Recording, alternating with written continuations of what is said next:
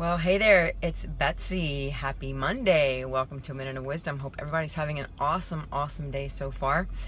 Today I wanted to talk to you a little bit about profiting from your trials.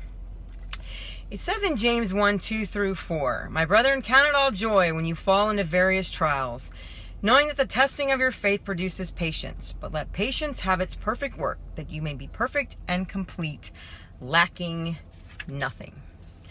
So I continue to have this discussion with my husband. He's really impatient when he drives, to say the least, and he wonders why every slow person on the road and crazy fruitcake, really, that has no clue how to drive ends up in front of him.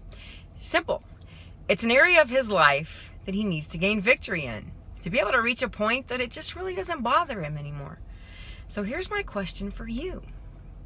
What is it that keeps showing up in your life? What is that test that you keep taking? You see, God is very faithful, and he actually has quite a sense of humor.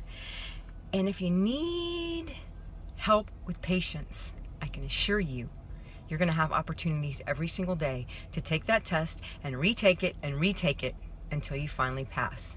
So if there's an area that you know that you struggle with, spend time with God and ask him to change whatever it is on the inside of you that keeps you stuck wherever it is that you are. You see, God is way more concerned about changing you than changing your circumstances. So pass that test, or I can assure you, you're going to keep taking it. So if you found this information helpful, I'd appreciate it if you'd share it with somebody that will benefit. Really appreciate you taking the time to watch. Have an awesome day. Take care. God bless.